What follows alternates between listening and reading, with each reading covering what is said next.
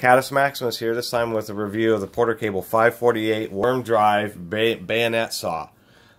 These are pretty famous saws because they're very small and compact and well balanced, and they're very heavy duty. They're really designed for production use.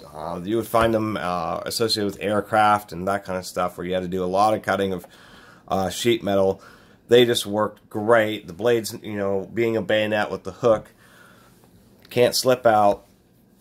It has a natural orbiting action because of the bell crank on these Porter cables, unlike the more standard jigsaw style of the earlier Rockwell review. These were known as being some of the very best made. It is variable speed, but the variable speed trigger is terrible, really.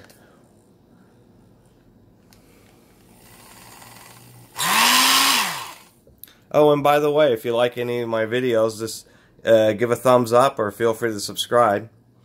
These things are supposed to run like sewing machines. I gotta clean out some of the sawdust in the bell crank area here. But they're very low vibration. They don't generate a lot of heat. We'll give you a view of the worm drive. If it'll focus. Maybe not.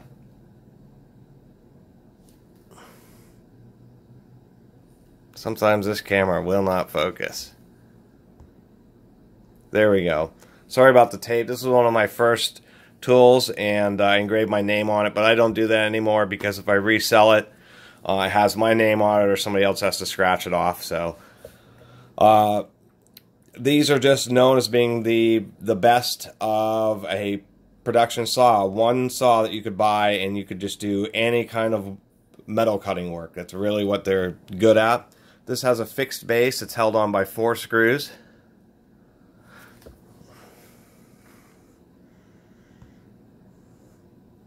As you can see there. And they did make a tilt base, but I've never seen one. I found this used. So that was just a quick review of the Porter Cable 548 worm drive trim saw with a 3.5 amp motor, but it has only like a 1-inch stroke, and they just work excellent. It's just absolutely an excellent saw. It does have a forward-facing air jet. There we go.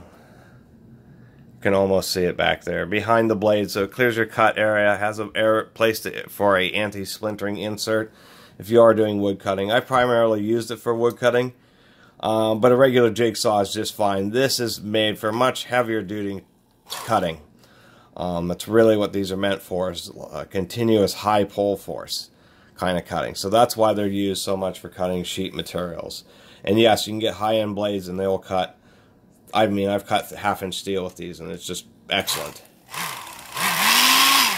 So anyway, Catus Maximus out. Thanks for watching, and more videos soon.